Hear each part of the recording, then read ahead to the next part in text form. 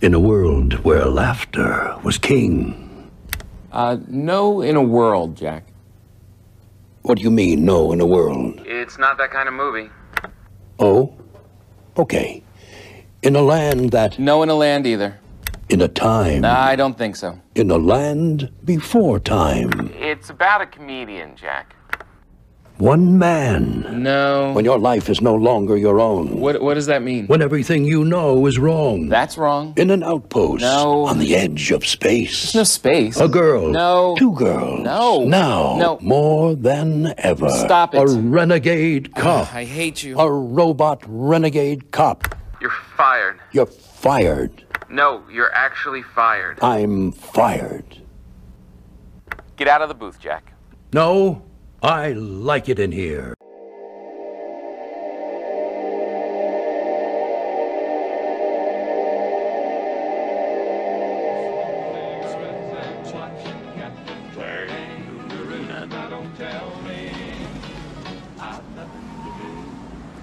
It's good to see you. I must go. I know I will go. Motherfucker!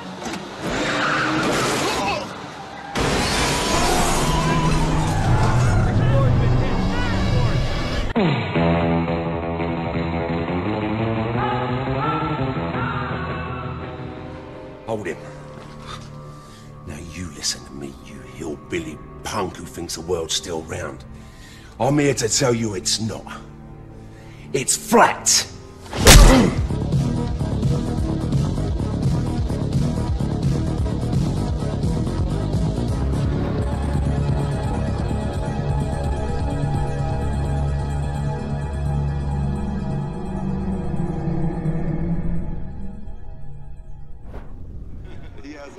He's an interesting guy, man, and you know, he believes it. So, Kyrie, the Earth is flat, right? Yeah. Yeah. Yeah. So, whatever. That's news. That's news. Here we go.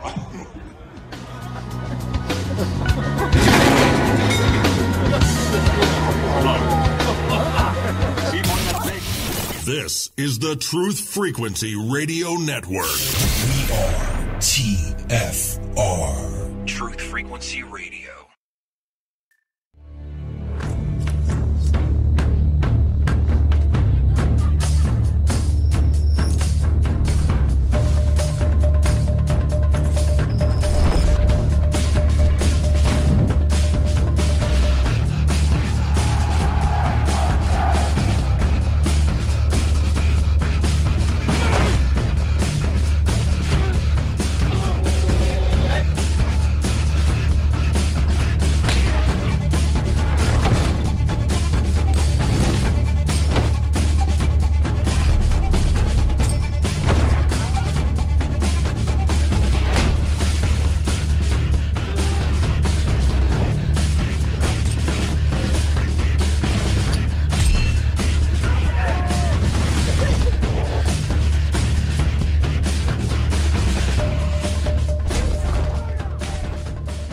Broadcasting straight to you from a large spaceship, currently winning the war with the mainstream scientific community.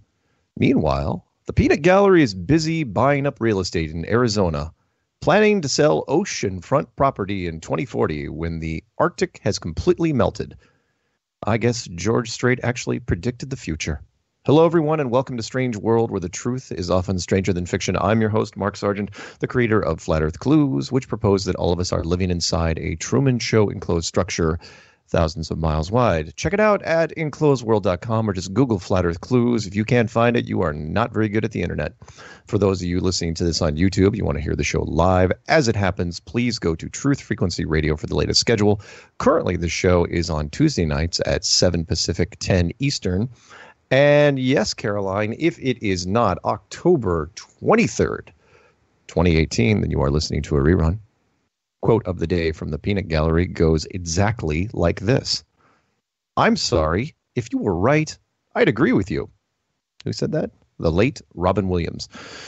Mark Sargent 2018 Flat Earth Challenge is in effect. This is my personal declaration of war from Flat Earth against mainstream science. I, Mark Sargent, hereby put forth a challenge to any university, foreign or domestic, to loan me a NASA-approved self-contained spacesuit put me in a vacuum chamber and pull the switch. For more information on this, please check out Flat Earth Clues number 13, The Lost Nail. Announcements. Who's got the announcements? I do. First off, thank you to everyone who was part of my whirlwind weekend. The Flat Earthers that went to Hot Springs, Arkansas for the Hot Springs Film Festival. It was a lot of fun down there, the people that flew me into that festival. And then less than 24 hours later, I was up in Bellingham, Washington with the director and producer, Daniel Clark and Caroline. And we were watching Behind the Curve again. Actually, I didn't watch it that time. I went out to dinner with the director, and then we came in at the end.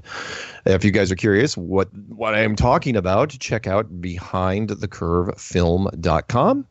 So far, it's doing very, very well in the film festival community. We have been in 18 festivals in 5 different countries. That's pretty impressive. And there's a whole bunch of showings. Check it out. I'll probably rattle them off either during a segment of this show, what showings are still out there in the United States. Because remember, it's not public yet. It's only in the film festival circuit. It is not for general release. So if you go, please do not bootleg it, because I think it wouldn't do the film justice. Also, the billboard, which was backed by Flat Earth member DITRH, that just went up in Denver, Colorado. And you can check that out by just typing in Flat Earth and saying the filter to today, because the CBS News team in Denver, Colorado covered it. And they also spoke with Bob Nodell from Globebusters, who did a fantastic job during the interview. Of course, yes, part of it was also due to editing. And I think they knew our concerns, because we thought the national team from CBS didn't treat us as fair. I'm kind of mixed on the CBS national feed, where Patricia Steer, I thought, did a fantastic job on her side of the interview. And actually, I thought Mad Mike wasn't interviewed too badly either. But the rest of it, I think, they weren't necessarily smashing us, but it could have been better. So I'm sorry, there's stuff coming in the chat room. So let me count that as the people saying stuff like there. Okay, and yep, and right. Sorry, I got distracted by Paul on the Plane. I have to, and just about anything at this point, I'm going to blame on Paul on the Plane, because he comes on the show before me, and I don't know, he just messes up my rhythm most of the time. So if you remember, just don't listen to Paul on the Plane, whatever he says. I don't care if it's YouTube or Truth Frequency Radio, just kind of a nuisance, really.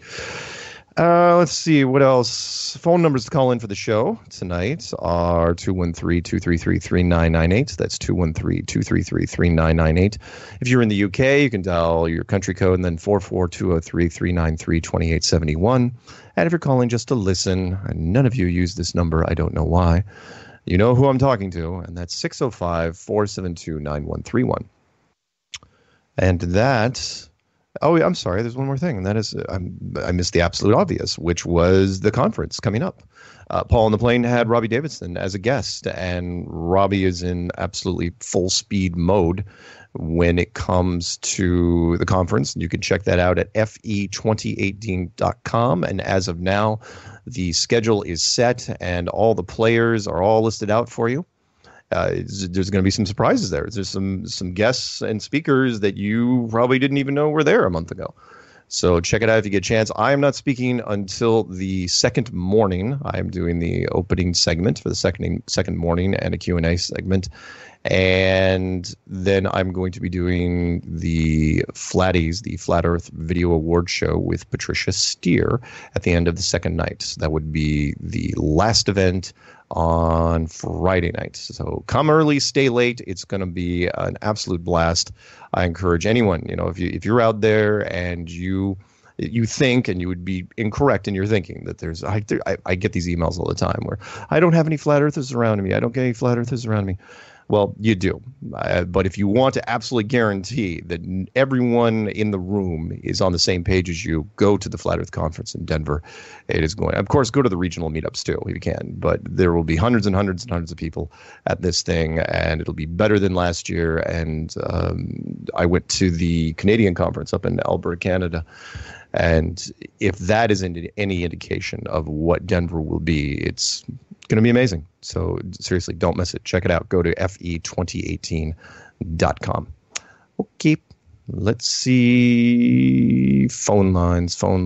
Oh, right. Funny. The Tosh.0 thing and the welder. Yep. Peanut Gallery is egging me on. Okay. Did I do something wrong with the phone lines? I don't have anybody in the phone lines right now. Holy smokes. All right. Where is everybody? Is somebody else running a big hangout at the moment? As Krusty the Clown would say, is this Saturday? Yeah, anyone wants to call in, please. 213-233-3998. That's 213-233-3998. And Peanut Gallery says the other number does not work. I don't know if that's true, but we'll find out. Because I'm looking at the settings on the 720-897-6111, which is my other line, and I've got it forwarded at 213-233. I'm looking at the numbers here, 213-233-3998. And there's a phone. Just like that. Just like magic. Here comes a call. Ready? We're going to pick up 304. 304, you're on with Strange World right now. Just you and me. What's going on? What's up, Mark? Magic, huh? Yeah, just like magic. Crazy. Yeah. Let's get this going, man. It's the question. What's up with the polar north-south pole fight? It's a no-go, huh? Oh, hey, you know what? That's old news, but I'm more than willing to bring that up because I don't think we've actually talked about it on the show. And that was earlier in the year, there was going to be a scheduled long-haul flight, pole to pole, North Pole to South Pole, polar circumnavigation of the globe. And a big, extensive website. It was going to cost you, I think, $10,000 or something like that to get on this thing. And, one shot deal. And there were certain restrictions. You couldn't bring on scientific equipment, obviously, because they didn't want any flat earthers to go on there. And I'm pretty sure there was one of the YouTube channels, I think his name was, and if I screw this up, don't hold it against me, Greater Sapien. He wanted to do it. In fact, he ponied up the money to do it. He like a crowdfunding thing, like a GoFundMe thing to do it. And several months ago, not that long ago, but several months ago, the site just goes down. I mean, it's not like they did the formal thing where, they had to cancel stuff and refund the money and there was a little press release. The site's just gone. Like erased. Yeah. It doesn't go anywhere. And of course, there's still news stories that link to it, but the links to it's a dead link. So yeah, not a big surprise at all. You announce the story because power perceived. So now in some people's mind, it's like, no, there was this polar flight, but it'll work in our favor because, oh yeah, really? Go to that news article. Now click on the link. Oh, see, because links don't go dead anymore. Once the project's there, they just leave it up as archived. The website technically should never, ever go down once it's up. So yeah, it's never happened, never going to happen. Same thing with the Mars mission and hydrogen fuel cell cars and all sorts of futuristic things. Oh, yeah. Well, I appreciate you for informing me. I think it happened 6 months ago, but I just, it went back in my mind. Was it actually 6 months ago when it went down? Boy, if it did, that was a long time ago. I don't know if it was six. But yeah, it went down. Okay. I mean, somebody told me, and it was like this running joke where, because we had one of our debunkers, Greater Sapien, he bought this trip just to go after flat Earth. That was the whole point of him taking this trip, was he could shut down. He would be like the flat Earth killer. And and then of course people are going, dude, you should, give people their money back. It's like, what are you talking about? He goes, I gave the money to them. So there's no way. I mean, I felt, look, I was sided with him on that one. It's like, no. If I pay the money, if I give the money to whatever ticket holder it is, and they just run off with it, no, I'm in no obligation to pay back the money in that case. So. Yeah, that's crazy. Well, yeah. All right. Well, I appreciate that. A quick shout out to, I guess, Ray Goodwin, the surveyor, 27 year. He's still waiting on someone to challenge him. Right on. At the beach. Right on. Yeah, no, I love him. I love his enthusiasm, and hopefully he will get his chance to shine. Cool. I appreciate it, Mark. Go ahead and put me on mute, and I'll keep listening. All righty. I'll put you on mute right now. Here we go. Okay, let's jump over to 905, area code 905. You're on with Strange World. We're talking flat Earth. What are we talking about? Hey, Mark. Sorry, but if you say you don't have any calls, I'm going to call. So Look, you're not. You Okay, aren't. okay. First off, you're not Wes. Okay, you're definitely an octave or two above Wes. I actually don't mind when you call. First off, it's international because you're calling from Canada, and I love international calls. And second, no, what are you kidding? You're one of the few people in the country that's actually hung out with me. Well, you got a few, but Well, I know, but yeah, I mean, compared to the amount of people that have heard my stuff, because I haven't gone to that many I wish meetups. there were more. Well, no, I will meet a whole bunch of people at the conference. Trust me. I mean, I've met, like I just met more people down in Arkansas and more people up in Bellingham, and I've done meetups in Los Angeles and Seattle and Oregon and all sorts of other fun little places. So no worries, we're good. We'll get there. It's all right. Yeah. The point is you can call in anytime you want. And I will, especially if you say there's no calls. And Jaron learned that the hard way. No. My only concern with you is your timing, and that is you'll call like 3 minutes to the break, and you've got 6 minutes to say something. And it's like, dude, what am I supposed to do with you? So, yeah, timing is not my friend. It's just one of those things. That's all right. But anyway, yes. Love you, Mark. Scuba Dracula has a meetup coming up in November. I want to say the 4th. I know. On Saturday. He emailed me, and in fact, it's in my to-do pile for tomorrow, which is the Toronto meetup from Johnny Scuba D. It's Sunday, November 4th, 2:30 to 6 at the Keating Channel Pub and Grill. So there you go. And where we held our last one. Is that where you held the last one? Yeah, we were there last year. All right. Well, a bunch of flat earthers got up there. Did I do the promo for it? Sorry. Did I do the promo? Oh yeah, you totally mirrored. You totally mirrored. The video. Here's the link. Yeah, I'm sorry. He's already got a promo for it. So it'll take me 2 seconds to put up another one. I would have done that one before the show, but somebody had me do one for it was Paul on the Plane for Dublin in Ireland. I hear that's a place. So yeah, I did. So does the Peanut Gallery actually have a YouTube channel? That's my question right now. No. Where he's changed his name to Peanut Gallery. No. No? Well, no. Well, really, no. no. I mean, okay. One, we're not officially supposed to talk about, and I was distracted. I'm sorry. Somebody sent me something in chat, and it was a little bit spicy, and so I'm somewhat distracted by that. He's got a wrench here in Zulu's. The Peanut Gallery. Yeah, Peanut Gallery. And I'm sorry, but under the Peanut Gallery or Peanut Gallery. So I'm skeptical. All right, hang on. Let me look. So Peanut Gallery messages me, and I have an account so I can monitor chats. Smiley face. Okay. All right. So there you go. I just want to be sure it's him and not. No. Oh, you're thinking. I know because you're a conspiracy guy. You're thinking, wait, is it him or is it like a fake account? Yeah, I got you. Like Mark. Yeah. Mark Zulu gave him a wrench automatically when he saw he was there. But no, Mark. I still got a question. What? Well, today, like moments ago. Mm-hmm. And sorry, Peanut Gallery. We've been talking in the chat on the YT, but have you ever spoken with Peanut Gallery? Never personally, no. Yeah, you see, how do you know it's not a woman? I mean, it's 2018. All women matter. Yeah, you don't want to be caught making generalizations like that. So Peanut Gallery is a woman?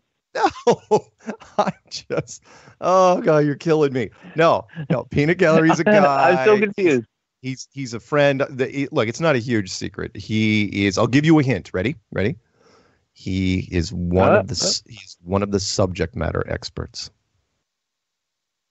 Oh, that makes me. Yeah, I'll question things in my own mind while you pick up somebody else. Okay. Thanks, Mark. I love you, man. I'll talk Keep to you up soon. the good work. Okay. Bye-bye. Take care. Bye. Okay. Who am I picking up next? Let's go with 510 area code, I think. 510, you're on A Strange World. What's happening? What's going on, Mark? Hey. What's happening out there in the impossible city of Pittsburgh, California? Man, it's been a good night for me, man. Got an early route, so I was able to call in the first hour or the first segment. Excellent. Anything in particular on your mind this evening? Man, I told myself this time last year that I wasn't going to be at the last minute, getting myself together to come to the conference. But here I am yet at the bottom of the ninth. Well, it's not the bottom of the ninth, but it's getting there. Next week it will be the bottom of the ninth. Yeah. So you're like in the eighth right now. People are kind of fidgeting in their seats at the moment. Yeah. There you go. But I'm making it out. I anticipated bringing some family with me, but that may not happen. But man, if I got a hitchhike, I definitely would be there. And if I was single, I'd have probably, roomed up with some young flat earth lady. But I'm been off the market for quite some time now. And if my wife was to ever hear this, honey, I'm off the market and I'm all yours. So absolutely, don't make sure we don't start no rumors. So but looking forward to it. Cool. That's really great. Yeah, and it'll be shorter. It'll be a shorter commute for this one because it is in Denver, so it's not nearly as bad as heading out to Raleigh. But there'll be a lot of people there, and because it's centrally located, a lot of people are going to drive, and it'll be fun. It's everyone's really. I like this promo that I saw. Oh, you'll like the one that I think Rick Hummer did the narrative on it, where it was like, Flat Earth 2018, taking it to the next level. That one. Yeah, the whole time. Yeah. Even going through the lineup and everything. Who was that? Yeah, it's good. Who was that again? Yeah. What's his name again? What channel? Who actually talked about the lineup and everything? Oh, Rick Hummer. The Globe Busters had it on there. Yeah, Rick Hummer, but there was another gentleman too who was speaking about all the guests, all the speakers that was going to be there. I can't remember. Man, can't remember. He was on a turn my time. Anyway, and so I did have one question. Something you know how it is, man. Since this whole thing started, you think about stuff that you never thought about before. So I guess the question I have: what's supposed to be the stronger, greater force? Is the vacuum of space supposed to be stronger than gravity itself? It should be stronger, but they say that gravity is the stronger force, and I would absolutely disagree. I've never seen a vacuum lose. Look at every vacuum chamber test that's been done down here. Vacuum wins, plain and simple. Vacuum is a ridiculously strong force. Yeah, and I just can't help but just constantly keep coming back to this whole notion. I literally believe that most people who even believe in the whole globe aspect, they don't even understand the different type of motions that they say that we're dealing with. I mean, really, when people think about the globe, they just think about us just spinning. I'm pretty sure a lot of people think we're just spinning it, just spinning in one particular spot. Right. But when you understand that there's 4 different motions, that's a lot of motions, and that all these supposed satellites and everything is dragging along just perfectly fine, not losing. It's a lot, man. And not only to mention, but we are, because they tell us that space is forever expanding. So we're not even a beach ball. We're like a grain of sand in the ocean. Right. And you mean to tell me that grain of sand in the ocean, we know what happens to it, you know? Right. But yet and still in the vacuum of space, we're just, you know, everything is just stable. And, stable as could be. Yeah. Don't get me Stable started on that. Be. The graphic that most people don't watch, and you know because you've seen it a whole bunch of times, is that the whole solar system is flying like a plate sideways through space at 500,000 miles an hour.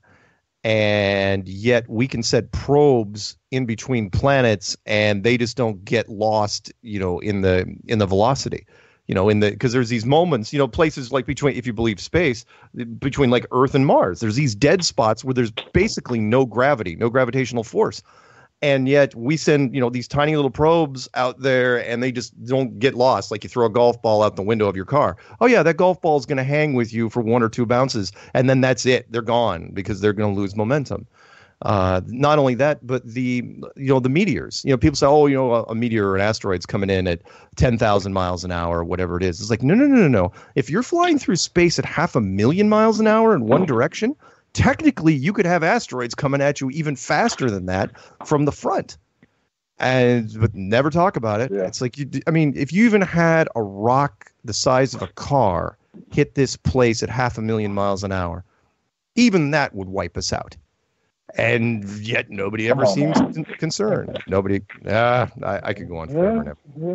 Sound like a bunch of hogwash to me. And then, I guess my last thing, when, and like Glowbusters was saying, yes. Well, I'll always listen to it today. But like they said on the Sunday show, everybody want to use the train analogy or the plane analogy, and not take into consideration that you're inside. And more importantly than that, when that plane banks or when that train takes a corner, you feeling it, you know. Oh yeah. And not only that, like what the Mark guy was really harping on. He said, get on that plane and run to the back and see how easy it is versus trying to go to the front. Right. So don't tell me that we ain't supposed to be feeling all this motion that's going on. Absolutely. Sorry, that's just. Sound like a fairy tale to me, but hey. Yeah. Take a bath on a yacht sometime and watch what happens to the water. Yeah. But other than that, I know you probably got some other calls, man. Just want to call in, check in, and looking forward to the conference, man. And let's keep this thing flat, keep waking folks up, one person at a time. Right on. I'm looking forward to seeing you, man. And of course, Just one caveat. What? Oh yeah, one caveat. I don't know if you heard on B Marvels, but they say that in the box office that the new space movie ain't even it's not looking promising. It's not doing well at all for various reasons. One of the reasons, and I know we got 30 seconds to the music. One of the reasons is because it's been so long since we've been to the moon, 2 full generations, that no young people have any interest in this at all. In fact, if you're under the age of 60, you probably don't have an interest in it. And the second thing is because, well, there's a lot of stuff floating around. The moon mission has been in question for a long, long time. So there's like, yeah, you know what? Why should I go see this? So, and of course, the American flag isn't shown in it. Anyway, we got to roll. So, hey, thanks, man, for calling in. And we'll talk soon, okay? All right, keep it flat. Peace. All right, bye-bye. Okay, phone number to call in is 213-233-3998. We will pick up 916 when we come back.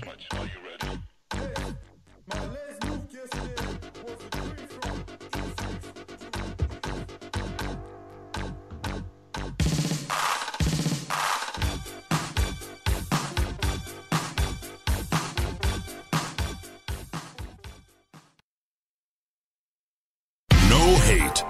No hype, no fear. We are TFR. Frequency Radio.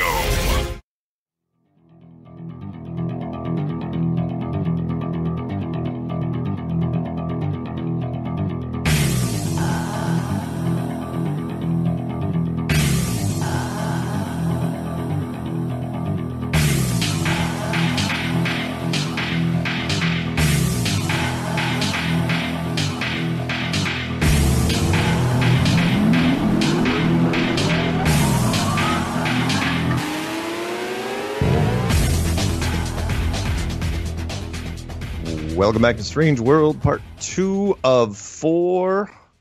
Hope you guys are enjoying your evening, whatever you're doing, sitting on the couch, munching chips, browsing videos, or lying in a bathtub thinking of me. And a quick shout out to Brian from Humana Story, who is probably listening because he is responsible for the reason I have a Warcraft guild called Flat Earth. And if anyone's out there still playing Warcraft, because it's still up and running, I think this is the last expansion, and it should be after 14 years. That's a ridiculous amount of time. Unheard of. Never been done before.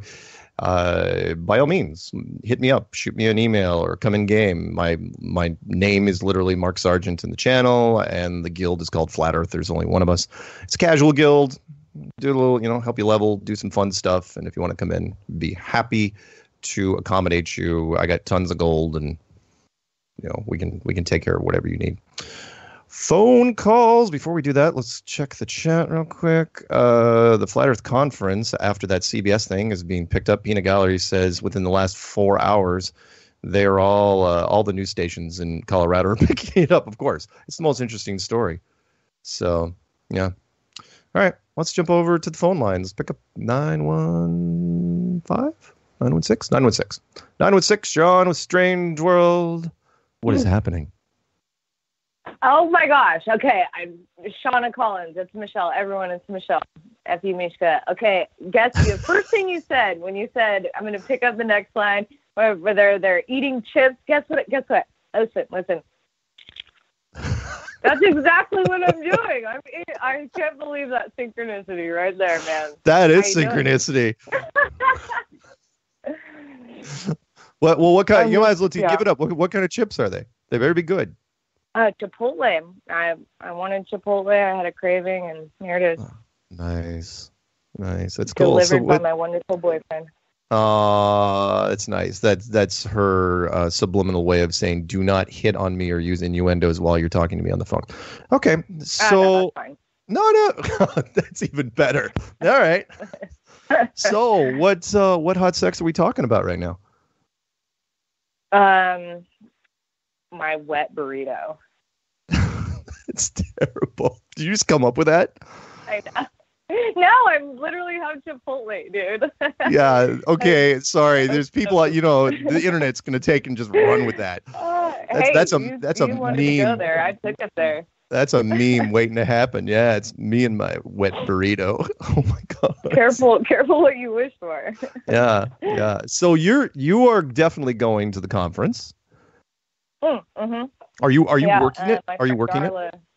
Yeah. Darla and I are going to work it, or we're volunteering it. We are grateful that we have the opportunity to go and to help out and contribute. Nice. And I'm so beyond excited.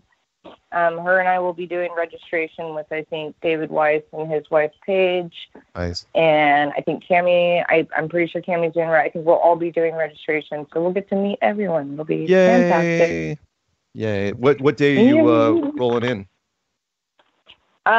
So I'm gonna fly out of here Tuesday about 8:00, and Cammie's gonna pick us up from the airport around just after midnight. Oh, you're flying late. Yeah, because I was supposed to work till 5. Wait a minute, why? And then I took the day off. Are you bouncing off of a city? Because it shouldn't take that long from Northern California to Denver. Oh, you're losing one time zone. 3 hours. Huh. Yeah. So It's, no worries. It adds up. I was curious. But yeah, so and then we're gonna set up and everything, and then we'll go to the billboard. I'm sure. I'm hoping. Yeah. It went up today?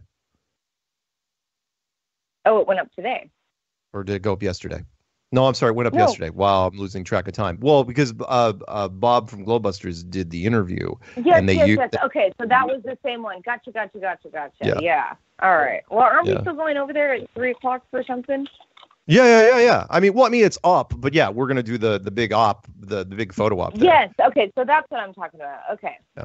Yeah, and I'm pretty sure the media will follow us because apparently all the network affiliates are on this story as of 3 hours ago. So that was a really good interview. That's a great sign. But of course, why not? I mean, it's Denver. It's like, what interesting, no offense, I lived out there for 20 years. What interesting thing are we looking at right now? You got some NFL football, sure, but the Broncos, I mean, so this is an interesting story. Plus, this is the first time they've hosted it, and it's going to be great. I said they painted it in a good light, like it wasn't, I was like, wow, there was nothing negative that they said. It was, I liked it. I liked the picture they portrayed there. I did too. That's part of the natural process, though. When a group gets bigger and bigger, like anything, right? You all of a sudden realize, like, hey, maybe we shouldn't upset them because of the backlash that may ensue. And it's true. I mean, you've seen what happens when flat earthers get attacked just on YouTube. We know how crazy people are. We descend on people, and I mean, look, not in a mean way. It's like I'm never ever calling out during the show. It's like, all right, here's a library you need to burn down tomorrow. Nothing like that. It's just that people will get, they get really, really enthusiastic about flat Earth, and it's like, how dare you speak of us like that? Yeah. And you'll rue the day, and yeah. So I can't get. It's gonna be a lot of fun. The documentary, by the way, is going to be showing at the Denver Film Festival the week prior. So Bob is going to be going to it. He's been given tickets. I do not know if he's going to be asked to speak or if they're going to announce him in the audience or not, like they did with me in Toronto. Okay. But the interesting thing is there'll be a lot of flat earthers there. There's a big flat Earth contingency in Colorado. And so I think between, Bob will announce it on Glowbusters and be like, yeah, why don't you come down to the theater? Because there's 3 showings. And he's, so it's, again, I have to warn everybody like I have been doing. If you go, it is not a flat Earth victory lap movie. And in fact, I just went to one up in Bellingham, Washington. And do you know who went? Flat Earth Fokker. Yeah, he was up there, and he silently eat this chip. And well, no, I told him, but he came out because he was in it twice. He wasn't interviewed directly, but he was in it, and he told me, he goes, yeah, it's not a hit piece, and I go, yeah, I know, it's not a hit piece. Yeah, it is. I hate to use the term fair and balanced because people think I'm talking about Fox News, but it was fair. That's all I can say. And I want to see it. I don't expect that it's gonna. I don't have preconceived notions or expectations, so I'm going into it blind. A canvas just painted on me. You'll like the fact that you recognize so many people. I mean, it's like, oh yeah, there's blah blah blah blah blah blah blah blah. You'll go through literally. It's like, oh yeah, everybody in it. So it'll be, but I'll if I get a chance, right after this segment, going to the third segment, I will rattle off all the show times, or all the festivals that are going to be coming up. I have a quote for you from the Peanut Gallery. Oh. Yeah, I know, right? You should feel special. If women didn't exist, all the money in the world would have no meaning. And that was from Aristotle Onassis, the man who married Jackie Kennedy. Think about, oh my God, I forgot to bring this up. Okay, so I always had a hunch that the Peanut Gallery was a woman. There was something that just spoke to me that said I knew it, and then you said it could be a woman. So now I'm just laughing at the thought of the Peanut Gallery being a woman. Yeah. Yeah. I don't. Hey, look, I'm not judging all God's children. If he or she is offended, I did not mean anything by it. Hey, it's 2018. All genders matter. Hey, nice. Everything's offensive. Yeah, exactly. Thank you for calling in, and I'm sure we'll talk again because there's a couple shows before the conference. Have a good night, man. All right, you too. Bye. All right. Bye. All right. Let's jump over to. We'll take this call and then we will jump, and I will go into. I will rattle off the places that you can see the movie before it goes public. So let's go to 737 area code. 737. You're on with Strange World. What's happening? Mark, you should definitely take up Red's rhetoric and debate him think it'd be a great idea. Red's, it'd be good. Red's rhetoric. Red's rhetoric. Okay, a couple things about Red's rhetoric. And yes, of course I know who he is. He's been hanging around for several years now. He's a science student. I don't debate anybody with that doesn't use the real name. I just don't anymore. Why not?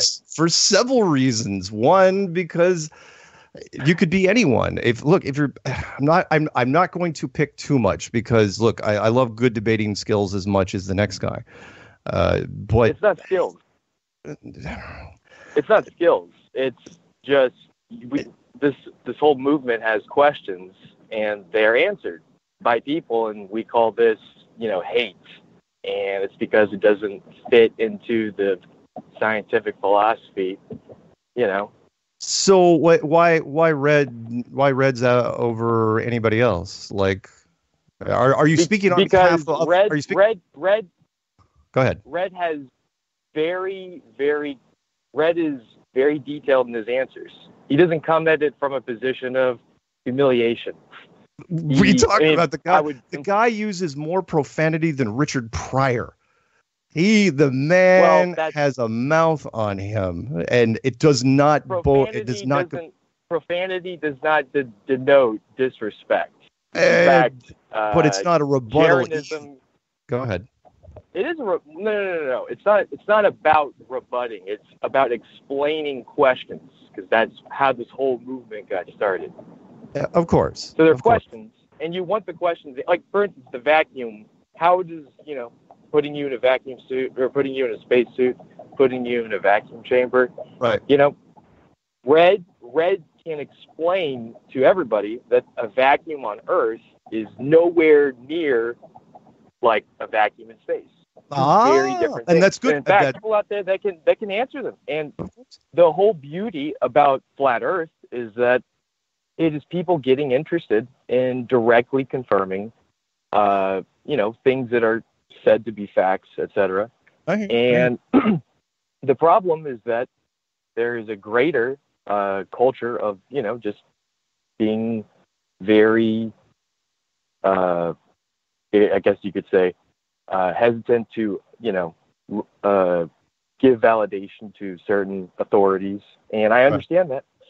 However, the game of, just kind of stepping around the reality of, hey, we want answers and they're out there. And so what I think Flat Earth will become is the First Earth movement.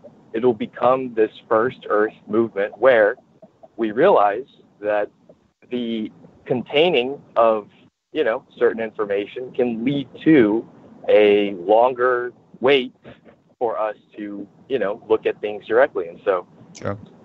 No, I understand. Look, there are certain people that I listen to when they debate, and I have enjoyed sort of their tactics over the years.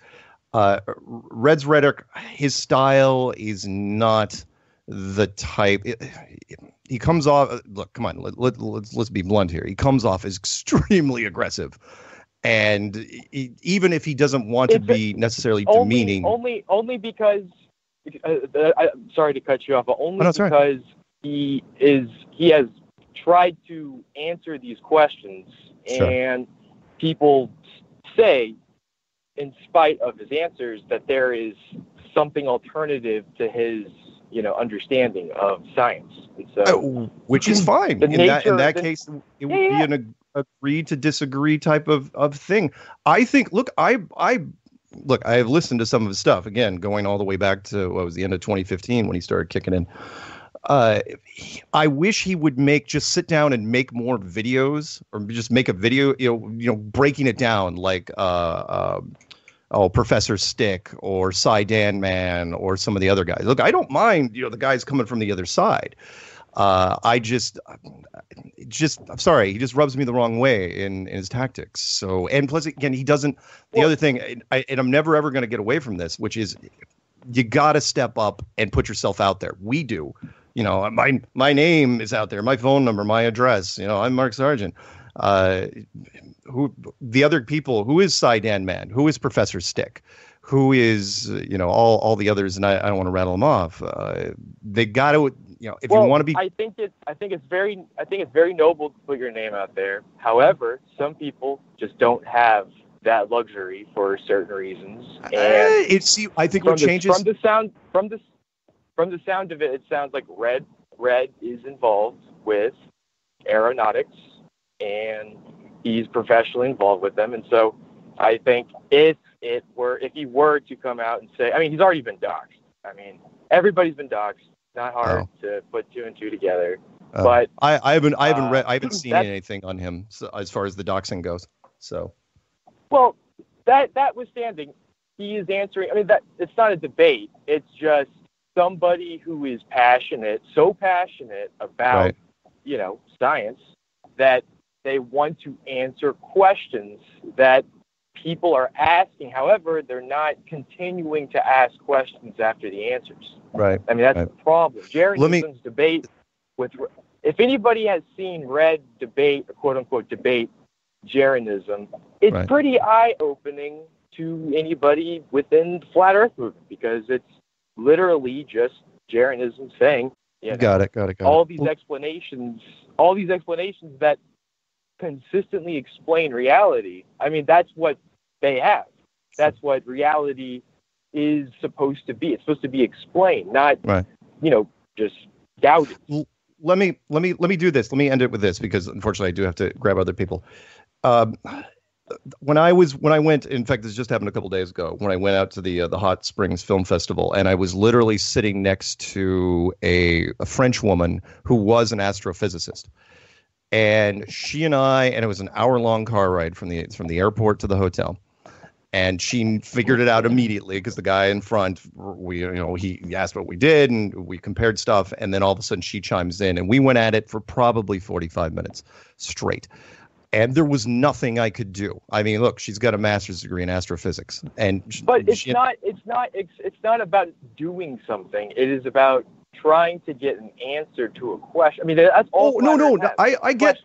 I get that, but I'm saying that sooner or later, depending on the type of person you are, if you're so entrenched, neither side is getting out of that trench, and he's one of those guys. He's the what?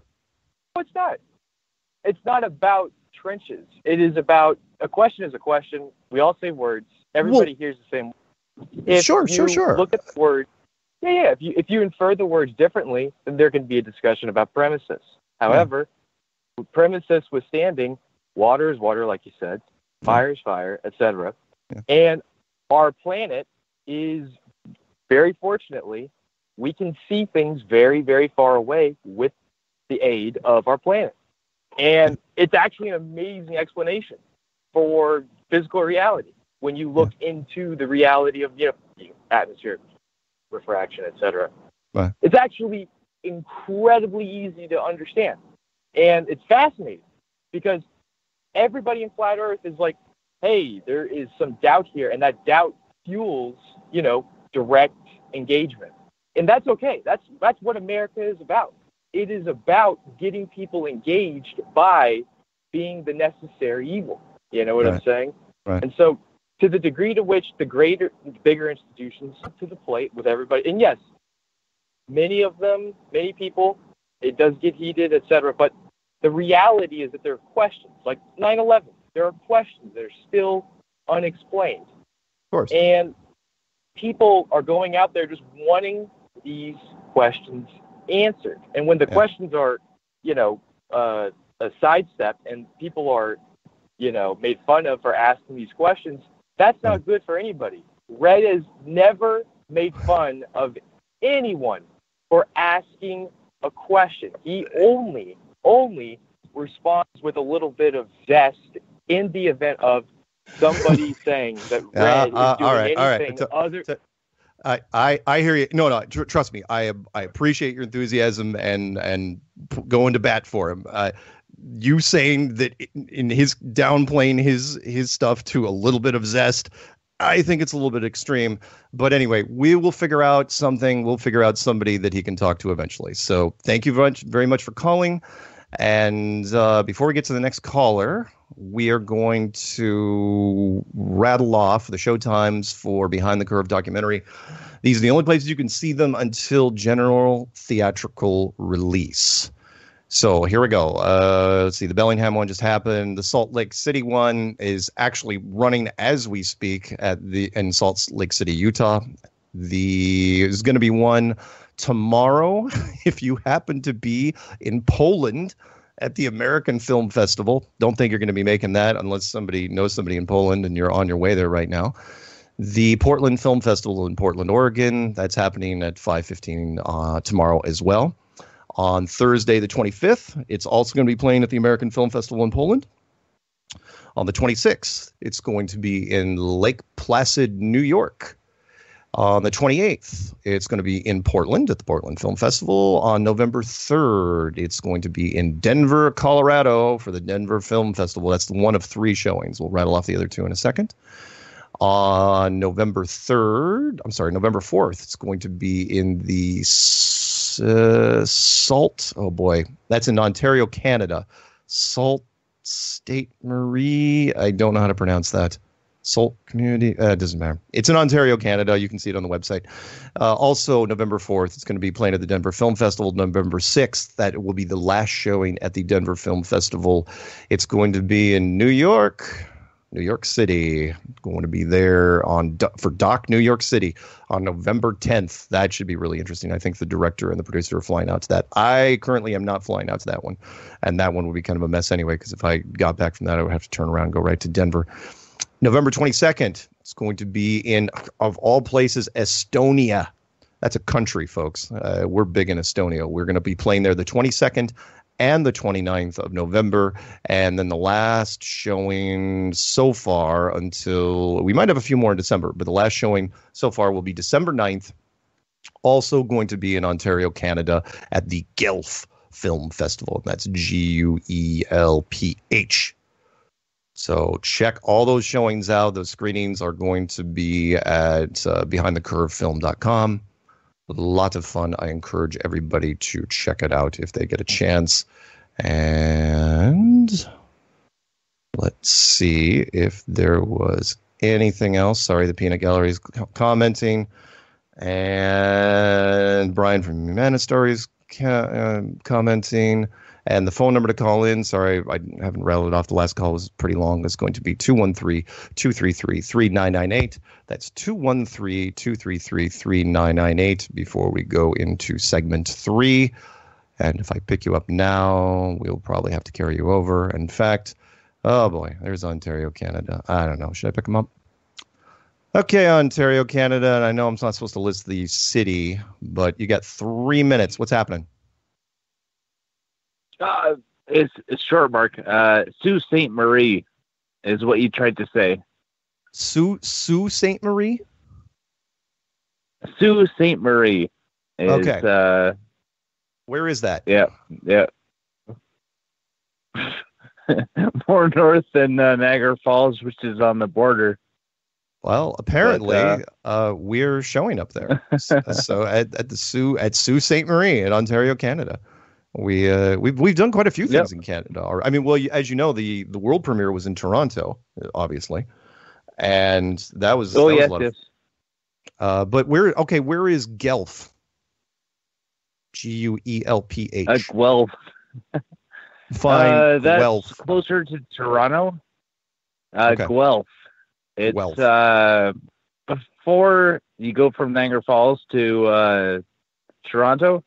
Oh, cool. But it's definitely not Sault Ste. Marie. So, all right. Toronto. So you'd say if you were in Ontario, you'd go to Guelph first rather than Sault Ste. Marie. And how do you get Sioux out of that? I would definitely. Because it's spelled SAUSOULT? SAU. Well, LT. It's French. We have a French population, so that's carried over slightly. See, I thought they all lived in Montreal. I didn't know they actually kind of went over to. That's not exactly true, because when I flew to Canada several times, of course, all the airlines, they do all their announcements twice, once in English and once in French, and that's so fun because I like listening to them twice, and especially the second time in a language I don't understand. So, 30 seconds till we go to the music. Anything else that you would like to clarify on, since you were listening to that? Not really, but I'm looking forward to the Joe Jackson coming up. Yeah. All right. Are you going live with Patricia tomorrow? Yes, Patricia and I are live on Flat Earth and Other Hot Potatoes. Yes, thank you for that. And I will announce that as soon as we come back from break as well. I forgot, but I haven't heard. Usually Awesome. Patricia bugs me about that. She pokes me on that. Anyway, we'll be back in. That's what I'm here for. All right. Thanks, man. Love you, man. Take care.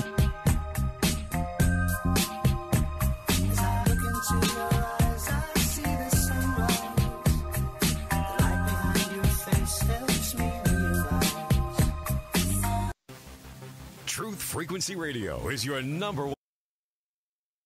You are now tuned into the Truth Frequency. We are TFR. TFR. Truth Frequency Radio.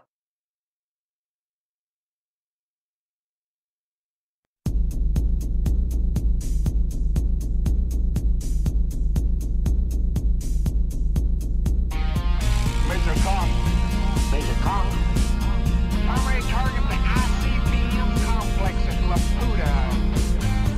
Switch all receiver circuits to CRM discriminators.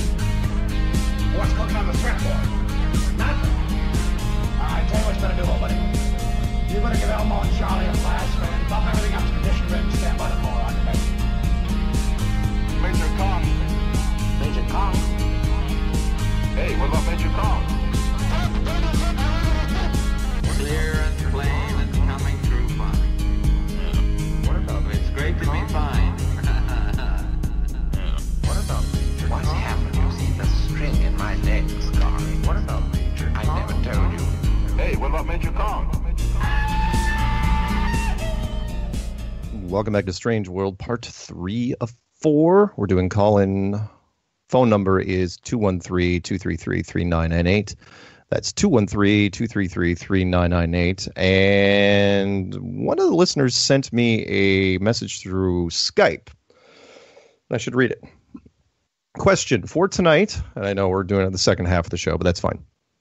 If there is a good segue, have you ever seen clouds cross behind the moon?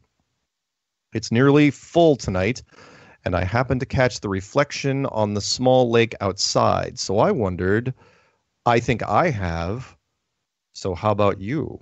I can't speak for myself. I've never seen that, but then again, I'm sort of a different kind of guy. I go out with night vision binoculars that come from Russia and look at what I perceive in the sky as not satellites, not the way they're moving. And again, you want to see weird stuff. Remember the movie, the 80s movie, They Live? Yeah, pick up a pair of night vision binoculars, something like 5 power or better, Gen 1. You don't have to go with Gen 2 or anything like that. And look up the sky. It will look completely different. You're going, wow. Because most of the things that are flying around there, you cannot see with the naked eye. And it's not the magnification, it's the brightness. I mean, your eyes, even when your eyes are really, really well adjusted, it doesn't do justice to night vision binoculars. So there you go. And if you guys want to know which one, I'm not going to endorse one necessarily. The one I like more than others, you can, I mean, there's tons that are out there, just depends how much money, but the best bang for the buck is probably going to be Night Owl in 5X. And I think they're made in Belarus. All right. Well, let's pick up some phone calls, shall we? Let's go to 845 area code. Ready for this, guys? Start spreading the news. I'm leaving today. I want to be a part of it. New York, New York. There you go. Doing any better? Yeah, it's good. Tried it without the earpiece. Sorry, I'm parked out on the runway. Really? You're not gonna follow up with the vagabond shoes? Oh, with the vagabond shoes. See, I love that line better because you're actually, you're from that part of the country, so that accent is absolutely natural to you. Yeah, and it's so funny because the first time I heard it, I never noticed how he really said it, and then I was really listening to it because you always are sweet and sing it to me. But I laughed. I was like, he says vagabond shoe. Well, I don't get, believe it or not, East Coast is a harder nut to crack when it comes to conspiracy stuff for whatever reason. And so I don't get that. Like if somebody calls from New York or LA, I generally will pick up the phone because I don't get a lot of calls from either of those. And those are pretty heavy media places. But very few calls do I get directly from New York City. By the way, did you pick up on that? That's the it's going to be showing in New York City down at the Cinepolis. Yeah, I heard that. Where? Cinepolis Chelsea in New York at 8 p.m. on the 10th. When do you take off?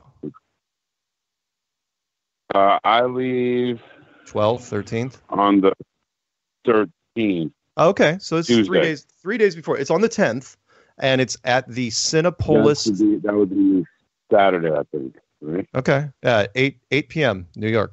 It probably will be your chance to see it if you want to see it before everybody else, because you won't catch it in Denver because it's in Denver the week before you get there. So I'll post it, or Peanut Gallery will post it in your Skype chat if you want the details. But if you get a chance, make it. It'd be kind of cool because that way you can actually be one of the few people, and you have time. I'm pretty sure it hasn't sold out yet. So I mean the LA one sold out, but for completely different reason. Because it wasn't because of flat earthers, it was because a lot of your Hollywood types were checking it out to see what can be done with it. It's like, okay, what can we? Quote? I got a quote for you from the Peanut Gallery. The man with a new idea is a crank until that idea succeeds. Yep, that's from Mark Twain, and that happens all the time. I mean, how many examples? Everything from FedEx to light bulbs. Heck, my favorite. And this is for your debunkers out there. My favorite, because when people say, well, science is never really wrong. Like when Neil deGrasse Tyson said that science is true whether or not you believe in it. And I know what he was saying. But when my favorite was Lord William Kelvin, the guy, the father of thermodynamics. The absolute temperatures are named after him. And people use his name every day. But he is also known for something very dubious. And he said later in his career that airplanes would never work.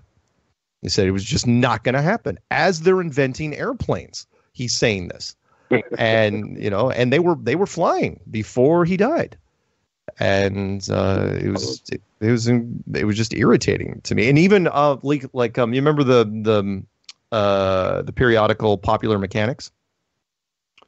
Mm-hmm. Sure. Yeah. They said 10 years after the first planes were going off that there's no future in planes. I mean, we hear this constantly. Yeah, I mean, even Bill Gates said his famous quote, and every software developer knows this one, is that 640K is enough for anybody. That's all we really need, because he just had no vision whatsoever. It's like basically DOS. No one needs anything more than DOS. That's it. And it's like, wow, there's your vision. Good. There's your vision. Go to run. So, and by the way, Peanut Gallery has one more quote. Science does not lie. Scientists do. Yeah, that's the truth. Right? Because the truth is the truth is the truth. It's just people like to alter it. Exactly. Hey, I went to the movies tonight. We saw Smallfoot. Oh yeah, how was that? And it was a total conspiracy movie. Holy crap. The Yetis live on the flat Earth. They had exactly, their mount was floating. It was on top of 4 creatures. I forget if it was elephants or yaks. Oh yeah, which is the flat Earth model. Yeah. Uh-huh. Yeah. The old flat Earth model, I should say. Crazy. And then the characters, the Yetis themselves, the reason, or the whole movie, is that they're conspiracy theorists. and they're looking for Smallfoot. That's the whole thing, the premise. Yeah. Yeah, it was very interesting. My son and my wife both kept looking at me as we're watching it, and I'm like, holy crap, this is all conspiracy stuff. Right. They even threw in space. They weaseled in space somehow. I don't even know how they managed that. It was broken to song, and then all of a sudden they were in space. That was a little weird. How But, aggravating. it's a movie. It's programming. Right. Crazy. I have a quote for you. Yeah. You cannot prove the theory with considerable experiments, but one experiment is enough to deny all theories. And that was our buddy Albert Einstein. I will say this, despite what people think about his reputation, was he how much legitimacy? He was probably the most quoted scientist ever. The man was I think he was more quotable than Mark Twain. Tyson can't hold a candle to Einstein's stuff, and it's Carl Sagan. Yeah, he had some gems, but I mean, Einstein has stuff that they use on freaking greeting cards now.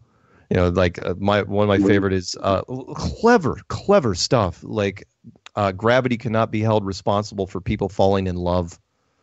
It's like, wow, nice. That's smooth. They even brought up gravity in the thing and they said, well, it's just a theory. It is just a theory in the movie. Again, people. She totally said that. Somebody asked me at the Q&A 2 nights ago, which was up in Bellingham, where they said, what about gravity? What's science say about gravity? And I said, look, it's really not much different what they say and what we say. Science says it's some magical molecular force that pulls things down. And and I know we have some people that say it's completely density. My argument for that, which you've heard me say in other things, is that I think it's partly density. Of course, we're swimming in a thin version of water, N40, but it's only partially density. And the reason why I say that is that if you're in a fighter plane and you pull straight up, something's pinning you to that seat and it's not coming through that windshield. So don't tell me it's all density. And then I had somebody come back when they heard that and they say, well, you're saying that's the same, if you're driving in a sports car and you punch it sideways. I go, well, actually that you're just talking about the same thing. It's just sideways G-force compared to, straight up. Right, and so, but again, I'm not going to, of course, I like the density argument. I think it's really, really great, especially in an enclosed compressed system. I just don't think it's entirely. Yeah, I agree. It's part of it. I mean, there's still some force, something that's still causing the up down. Exactly. You've heard arguments like that between globalists and flat earthers, and neither sides. The globalists are saying, yeah, but what's pulling it down? And somebody says it's density. It's like, no. Even in density, what's pulling it down? Because even if you have levels of density, something, what I just came up with it just now. What controls the density? What is the factor? What controls the layers of density? And it's like, okay, there still has to be another force there. Sorry, it just has to be. Same thing with the. I'm sorry, I hate to ramble, but I do. The That's okay. When people say, well, there's no dome. And I say, well, then you still run into that problem of how's the atmosphere not being shredded? That whole thing. Then you run into the same problem as the globe. So the dome makes that question a whole bunch easier, doesn't it? But I know people, they all say the same thing. It's like, well, yeah, but you don't want to, don't fence me in. Seriously, there's the T-shirt. Don't fence me in. No dome, no dome. It's like, yeah, I get it. You like to be free, man. Don't be all harshing on my mellow, Captain Bringdown. I get that, but come on, think practically for a little bit. So. Captain Bringdown. You've never heard that? That's good. He better not fucking show up in Denver. Who? That's going to be crazy. Who? Captain Bringdown. Oh, is that what we're going to call him now? Yeah, I guess. I don't know if he's because he wears a uniform. No, he's going to show. He's going to show. I guarantee it. No, he'll show. If you're talking about the same guy I'm talking about. So? Yeah. What I announced in chat earlier. Yeah. No, he'll show because Look, the media, it didn't ever since the Bob Globebusters piece came out, all the local media have already been talking about it. They're all going to be there. All the networks are going to be there this time. And they're going to send full teams, and he knows this. And you're talking about a guy that lives for the publicity, and he's going to show up for it. Right. Yeah, it's like, and why wouldn't he? Honest to God, I'd be surprised if the whole parking lot wasn't a circus. With all sorts of people doing things, elephants and the bearded lady and people juggling torches. It just might be. Wow.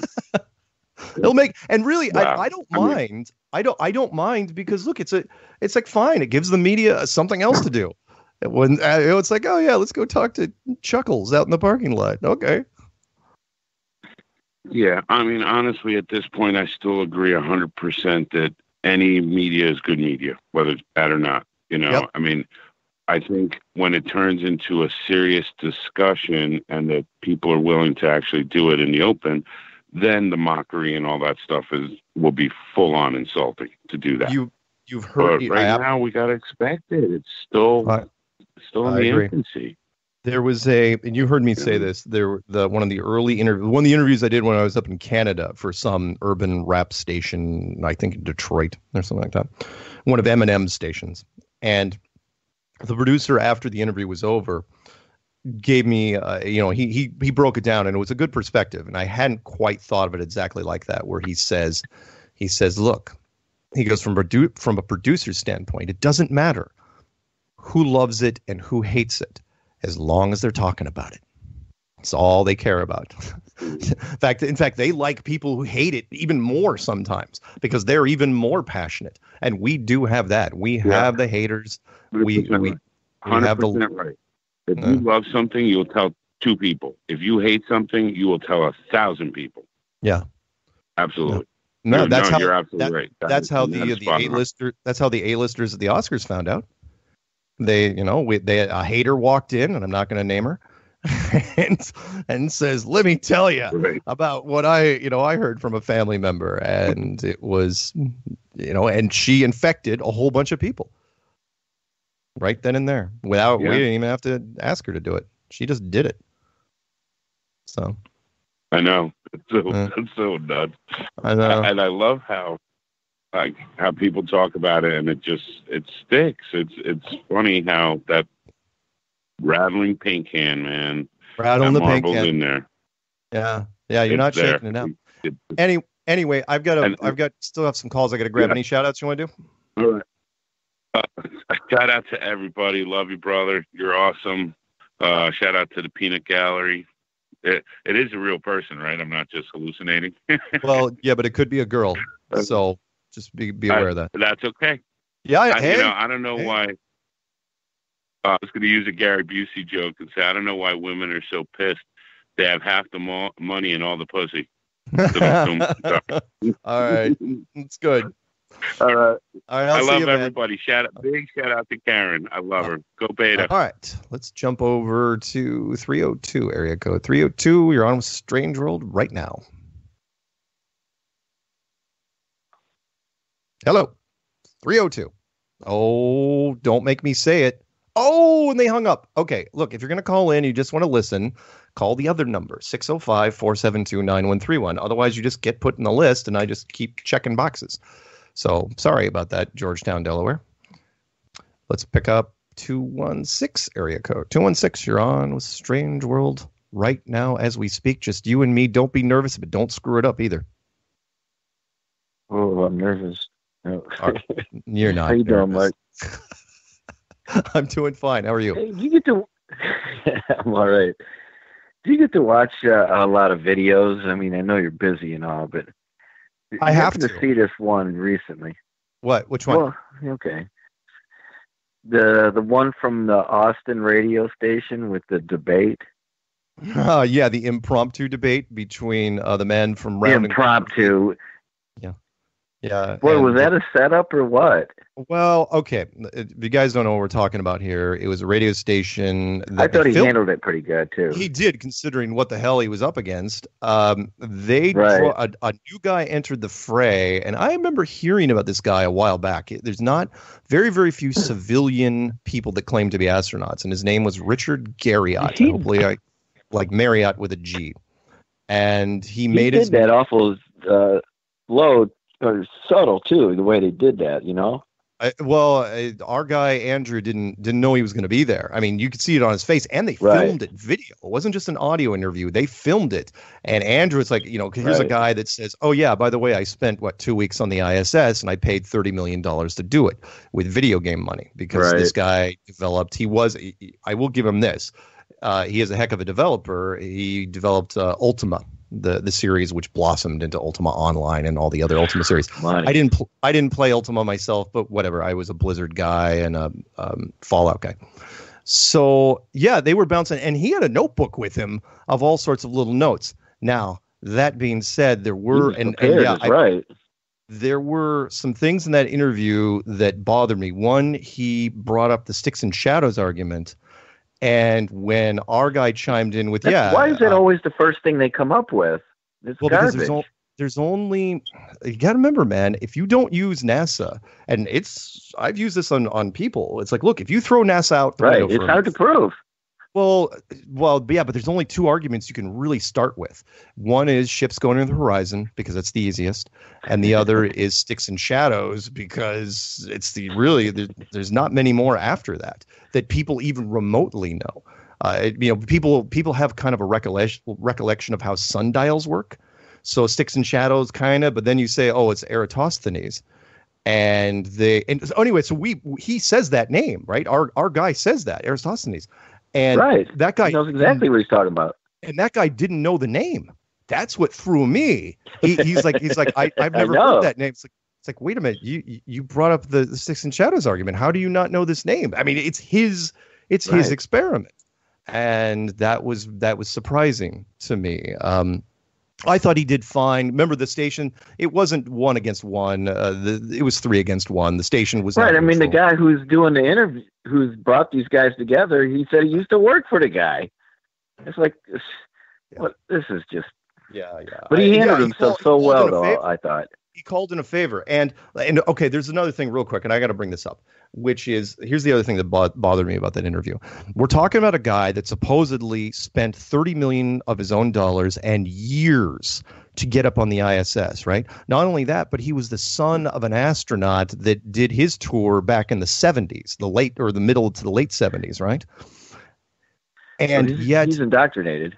Well, not just that, but he should have been look the other way, and that is if you're talking about a son of an astronaut who aspires to be an astronaut that buys his way in, and yet he showed almost no outrage at all. You're basically calling him a liar and his family a liar to his face.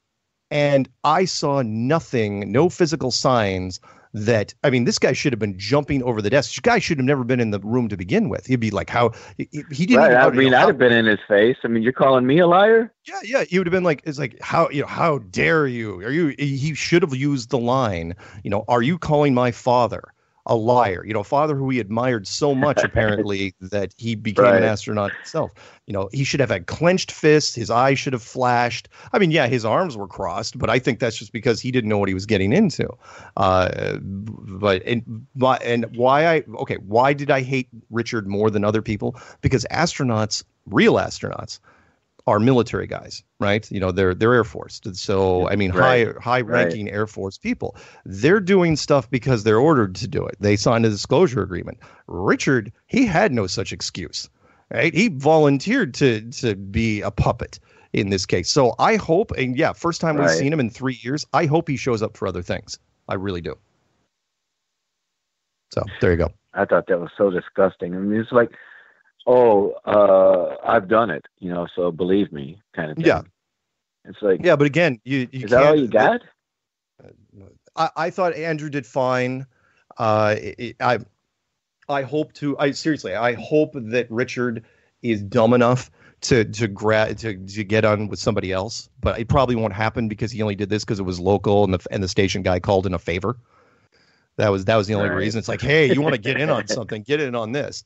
And at the same time, it could have been a lot worse. They could have grabbed, just anybody. But I mean, Andrew look, the man made some really, really good videos about flat Earth. He knows his stuff, but it's okay. He'll be fine.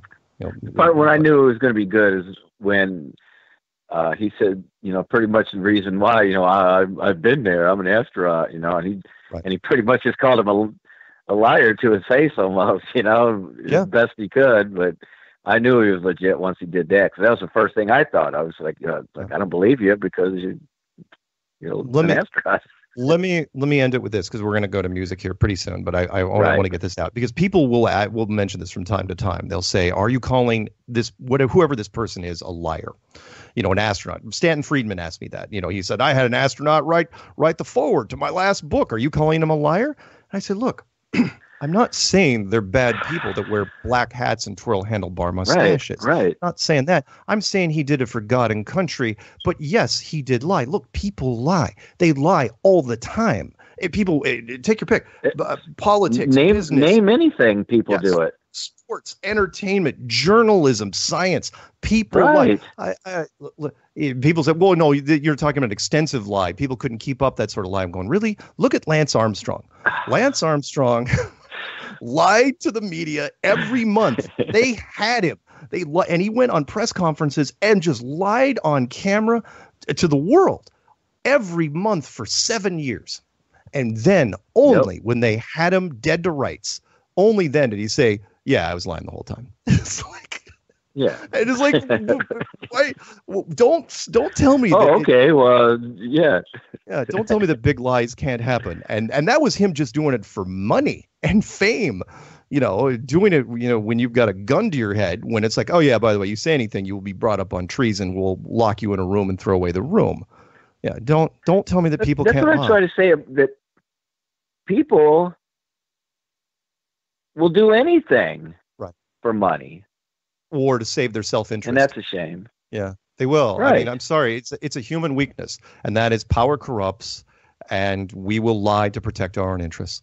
Plain and simple. Absolutely. Let me end on this. We got 30 seconds, and that is, because, well, not science. Science has integrity.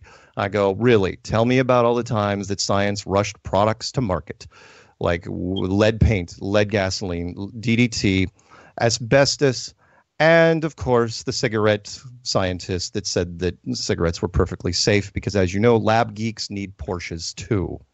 Now, science is no different. They're just men.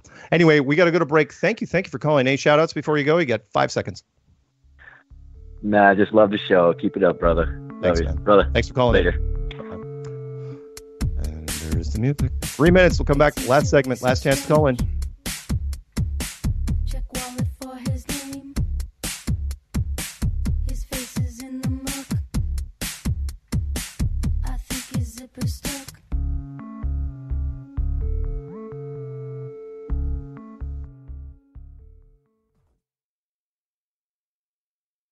You're listening to the Truth Frequency Radio Network. No hate, no hype, no fear.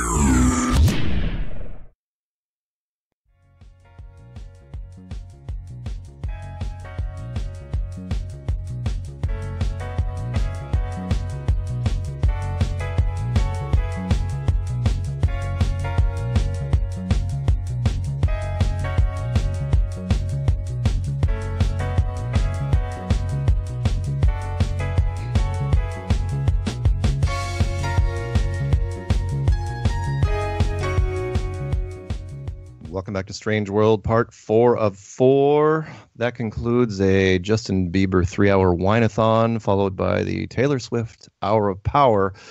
But just then, we had Joe Jackson stepping out from his album, Night and Day. Okay, we're doing the phone lines. Last chance to call in, 213-233-3998. That's 213-233-3998. There's a lot of threes in there. 4 threes, actually. I was hoping there'd be 3 threes. Who shall we go to? Let's go to 850, area code 850. You were on with Strange World during the last segment. Don't you feel lucky? I do, Mark. Hi, this is Constance, a.k.a. Quietly Riot. How Hey! y'all doing tonight? I am doing really well. How are you? I'm doing great. I'm having fun with Flat Earth Night School, and finally got to meet some of the folks. Awesome. And I had a blast. Right. Yeah. I can't go in person, but it's been great to do it over the internet. Yeah, but the internet's gotten a lot better. So yeah. That's really, really Hey cool.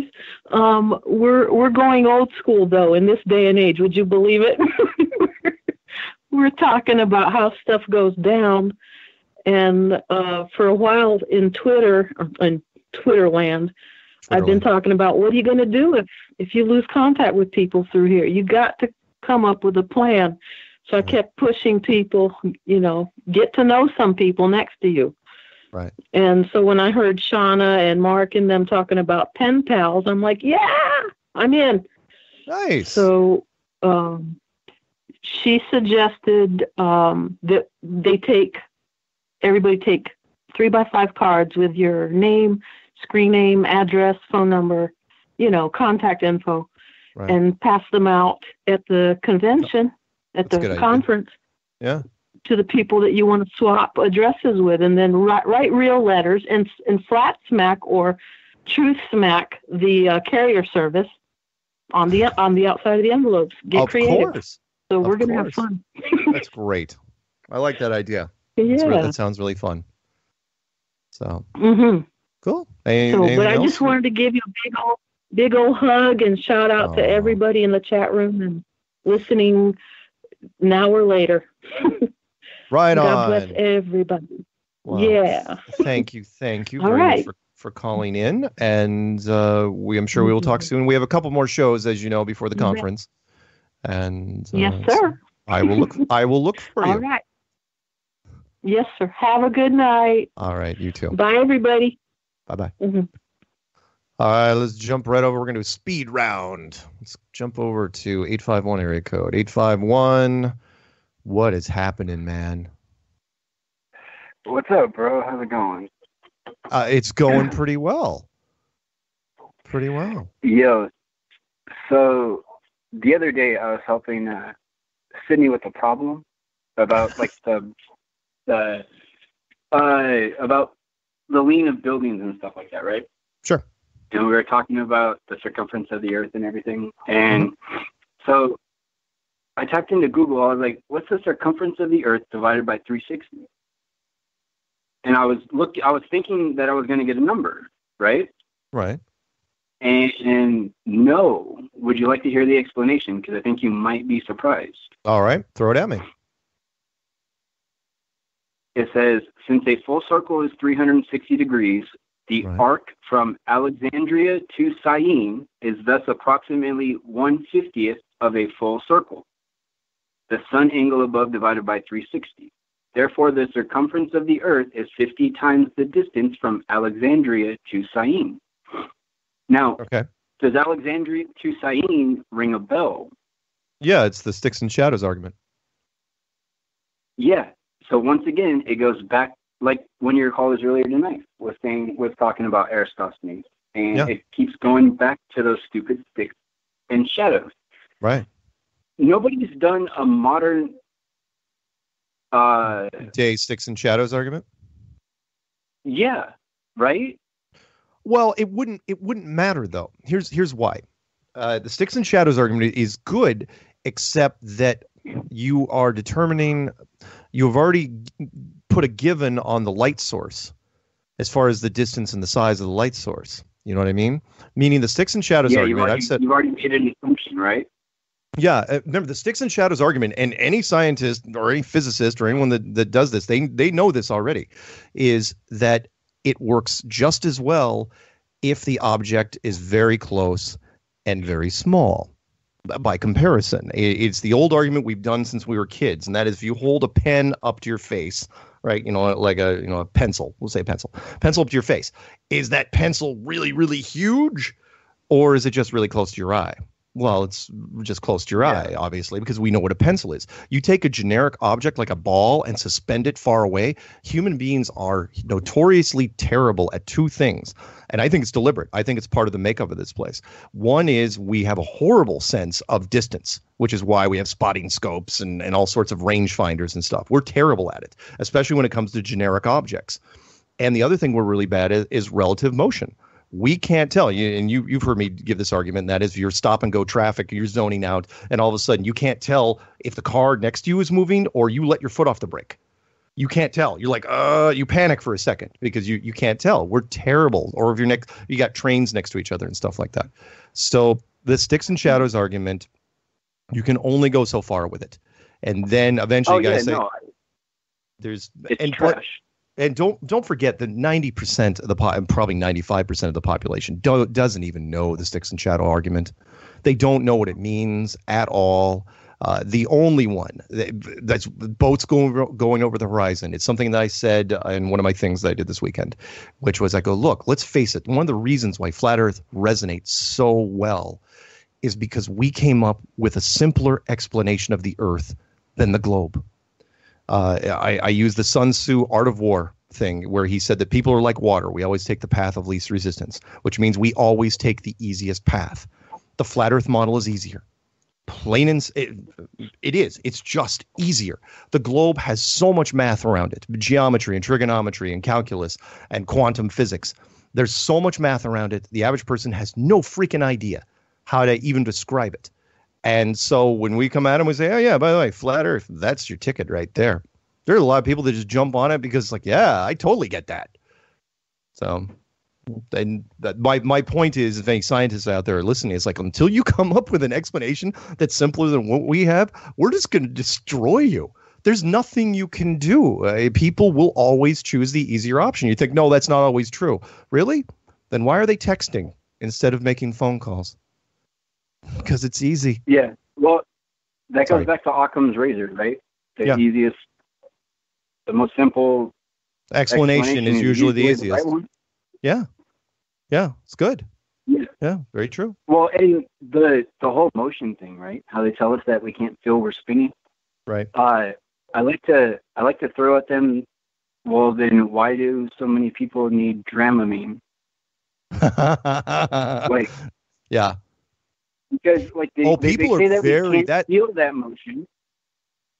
Oh yeah, your inner ear mechanism is very, very sensitive. I can't read in the back seat of a car. I can't play cards below deck on a boat.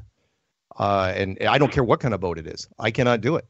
It's because my inner ear. It's just, amusement park rides are like death to me. You don't put me on the Gravitron. Don't put me on the Scrambler. Ugh, horrible memories of that stuff. So yeah, of course, people are very, very sensitive. But when they're on planes, in fact, I find it fascinating that they keep mentioning planes. It's like, no, when you're up in a plane and you're on cruising altitude and there's no turbulence, that plane is perfect. It is not moving. It is not going down. It is not going up. And the second it does, not just by the engine sound, just that slight tip or dip, you know it immediately. So yeah. Anyway. If they gain or decrease any altitude, you feel that. Like, yep, you absolutely do. Completely. Yeah, man. Stupid Dramamine, though. Oh yeah. Yeah. Why do they sell Dramamine if people can't feel motion? Yeah. It's like, well, that's exaggerated. It's like, is it? Is it exaggerated? No, it's not, because the average person, your body adjusts for those movements, those slight movements, to where you don't get sick. Right. If you don't have this, then you're screwed. You feel everything. But yeah, dude. All right. You know what? Hey, I'm gonna get off of here and let you get to. All right, man. Your calls, hey, bro. Thanks for calling in, and we will talk soon, I'm sure. Yeah. All right, man. Talk to you later. Okay. Bye-bye. All right, quick question from the chat, Skype chat. Okay, I'm curious. What do you feel about the Aurora Borealis? And you spelled Aurora wrong. Nice one there. If not from a spinning ball and a magnetic field playing, while we are in Lich King area. Oh, these are my guild mates. Great. My Flat Earth Guild in Warcraft. I think the Aurora Borealis is just part of the light show. No different than a blood moon or the sun and the moon and the stars. It's just a wonderful tapestry / clock system / signs and wonders. Okay, we still got time for a few more calls. Let's go to 910. We're going to do 910-802 and then 248. And we'll probably end with 248, I think. We'll see. 910, you're on with Strange World right now. What is happening? Hey, what's up, Mark? Hey. So I did want to talk about stars, but first, I think everyone should start, videoing, interviewing some of your meteorologists, your local meteorologists. I had this person. I'm listening to this woman, and she says these aren't rain clouds. It's not going to rain. It's clear. However, all this stuff you're seeing on radar is just the clutter in the air. And I'm thinking, the clutter? The clutter? The clutter? I mean, is that a meteorologist term, the clutter? I've never heard a meteorologist say clutter. I was so frustrated. Oh, I was so frustrated. But going to the stars, let's just think for a minute. Everyone's talking about the sonoluminescence, right? Right. The star in a jar. Yeah. Okay. So it's not just a light. When you look at even if you believe it's sonoluminescence, that light's within a vessel. Okay. So, for instance, I brought it up before. A light bulb's clear. When it's off, I can see through it. When it's on, I can't see through it because of the light. So, what makes a star fall? We need to think about these things.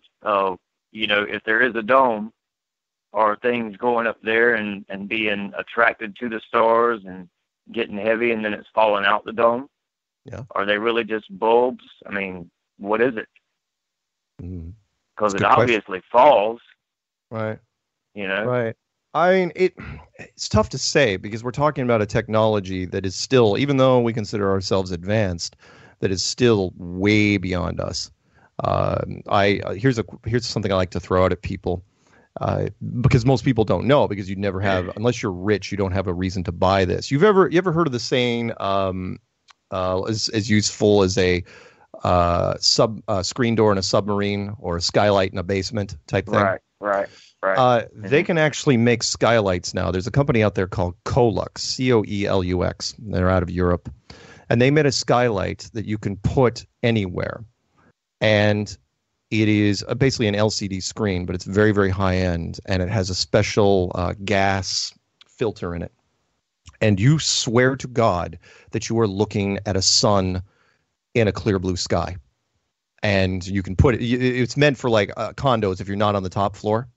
They put them in condos, like in the second to the top and the third from the top. People walk underneath them. Swear, if you do it on a sunny day, swear they are walking under a beautiful sky, and the sun will move with you. Like you're walking underneath it, and the sun kind of follows you, the perspective. And they can do that now. We can do this now. We can create an artificial sun on a screen that can fool people. So what can you do with the next? Sorry, go ahead. And I've heard of the 3D imagery and being projected into the atmosphere or whatever above you, and you can see it. I understand all that, but if a star falls and I'm watching it fall, I mean, and I understand the dome is like looking at a 3D whatever the kids used to buy, the 3D DS with a curved screen. Right. I understand all that, but what I'm saying is and even I've heard people say when you get higher altitude, the stars disappear, correct? Right. Yep. I've heard that as well. Okay. So if that's the case, then what we really have is a light that's encased in a vessel. Yeah. And when you get to a certain level, you're looking at it from a different angle and you can't see the light. Yep. So that's what's going on. Yeah, I absolutely. But it is actually in a vessel. Yeah, I could see that. And then if you want to go down the biblical path, the funny stuff that no one could figure out, which is, that the stars would actually, like a third of the stars would fall to Earth, like figs shaken from a tree. And, when you're, I don't care how old you are, when you're listening to that, it's like, how exactly is that working? And then That's you the look at earthquake. this. Yeah, you look at an Yeah. enclosed system, and it's like, oh, okay, well, it's the Truman Show, where lights are falling from the sky, and of course Right. they're not millions of light years away in giant gaseous bodies. They're just lights in the sky. What I tell people Yeah, is they like, would look, have. They would have. Go ahead. go ahead. Yeah, they would have tore up the ozone, right? So, Yeah. yeah. Anyway, that's it's interesting man. stuff. We'll eventually figure out What's more up? about. Hey, real quick, since you brought up the scripture, whatever, the Right. star wormwood that's supposed to fall. Does that have Right. anything to do with Morgellons? Morgellons? No, I don't think Maybe so. No, I think wormwood is supposed Yeah. to be a lot more extreme than Morgellons disease. If you guys don't know, look up the star wormwood. It's part of Revelation, and you will see. Again, I'm kind of curious. It's like a mountain falling from the sky. Of course, big rock. But what is it? And where did it come from? And where does it hit? And it's interesting. But yeah, I also think it works better in an enclosed system than a flat system. Along with just about every. Seriously, let me spend 60 seconds on this. Because I don't talk about the Bible often. But let's face it, Rob Skiba has done some amazing work in his website, testingtheglobe.com. And it is a flat earth book, plain and simple, which is why I mentioned in the clues. I did up my version of the Tower of Babel. Where's the Tower of Babel going if it's on a basketball, if it's a needle sticking into a basketball flying around the sun? How is that reaching heaven? The story of Joshua, how he asked God to hold the sun and the moon in the sky for an extra day so he could kill more people. And every other phrase, the earth is fixed, immovable, blah, blah, blah. The only phrase that one verse in the whole book, and people are holding on to it like it has veto power, is Isaiah 40:22. That's it. And it says, he who sitteth upon the circle of the earth. And every flat earthers know this, jumping. It's like, no, circle is not globe. It's not ball. It's not sphere. It's circle. A dinner plate is a circle, a hubcap, a roulette wheel. They're all circles. So you can't say that Isaiah 40:22 beats everything else. It does not have veto power over everything, including Genesis 1:6, the firmament. You can't. You mentioned one scripture that everyone forgets something about it. When Joshua asked for the sun to stand still, more stones came out of heaven and killed the enemy that the sword did of the Israelites. So when that sun came to a screeching halt, in that dome, rocks flew. That's You interesting. slam on brakes on a road. So I mean, that would think make about sense. it like that. No, I like that because in Chris Pontius's models, the sky physically moves, and exactly. If it was a physical structure, then if you slammed on the brakes, there would be a bit of a jolt. So that's fascinating. I like that. I like that a lot. And so when the sun, and think about this, I want someone to bring this up into a study on this. Okay. So when the sun gets smitten or struck in Revelation, then why does it get hotter? So think about that. All right, man. I gotta pick up, see what I can do. But thank you for calling in, and we'll talk soon. Okay. All right. All right. Bye. All right, let's grab. I don't know if this is going to be the last one of the night or not. I don't know if I'll get to 802, but I've got to grab 248. 248. You are on with Strange World. Are you the end of the evening, or are you just an appetizer? Well, actually, from what I understand, you did an interview in my hometown, and I didn't know about it. So I'm looking for an explanation there. I did an interview in your hometown. Oh, when I was doing the, I think it was Detroit. I think. And that would make sense, right? Because Eminem would own stations in Detroit. Eminem would be in Detroit, but was this in the Slim Shady days or? It was the station I was calling into was Shady 45. And if Shady 45 is in Detroit, then yes, that's where I would have called in. I called in when I was living in Victoria, and it was the most hostile interview ever because it wasn't even supposed to be a call-in show. And when we took a quick break, they said, look, the phones are blowing up. the phone lines are just jammed with people they basically want a piece of me, because the people that were listening to me were in cars and it was an urban setting. And so I had people, you can imagine, right? People, driving around Detroit. All of a sudden it's like, wait, what's this guy saying? Oh, I want a piece of him. And they called in and just let into me. And, there was no profanity filters or anything like that. And it was, Damn it. Yeah. Yeah, it was. You should listen to it. If you haven't listened to you haven't listened to the Shady 45 interview?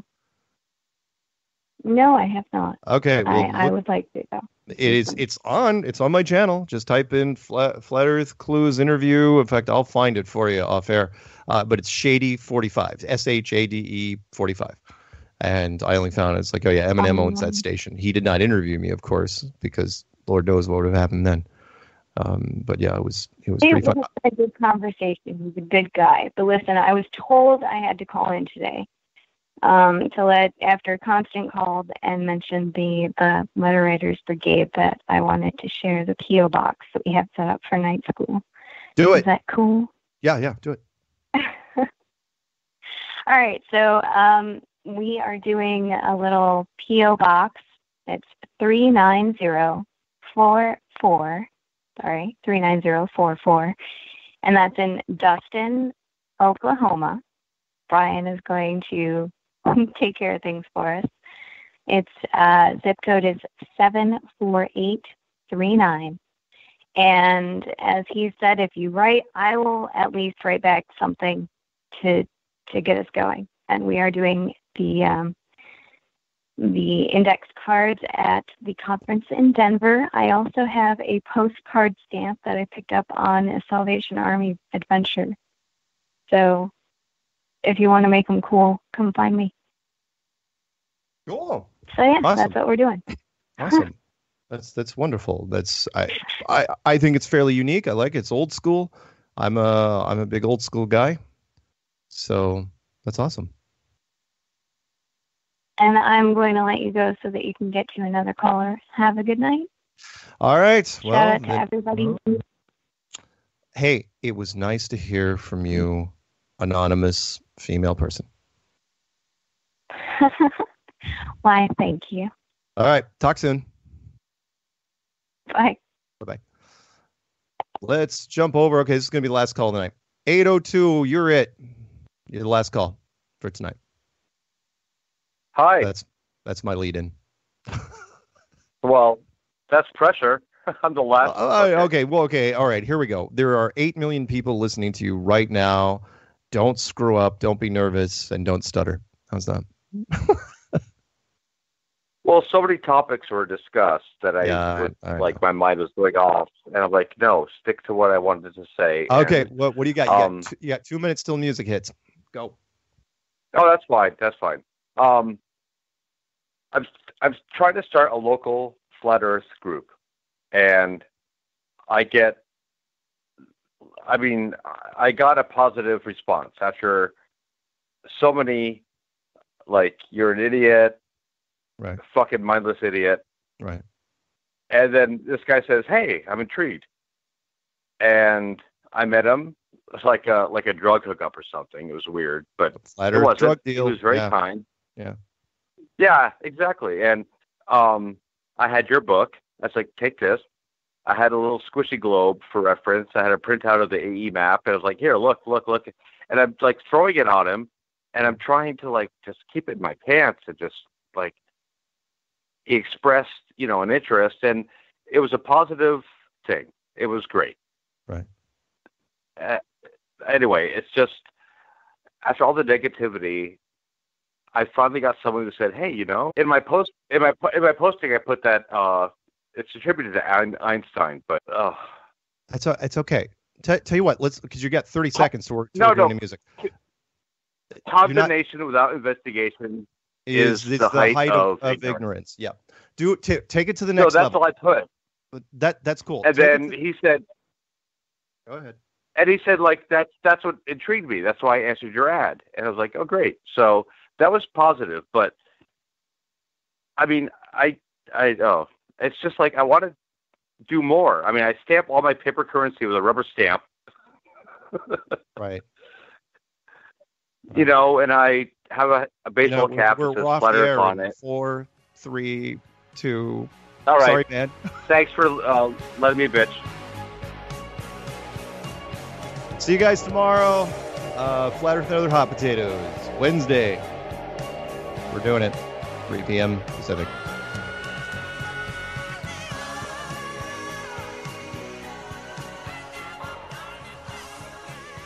It's a great honor and privilege for us to be here representing not only the United States. Get that bozo out of here! Come on, country chicks could do a better job.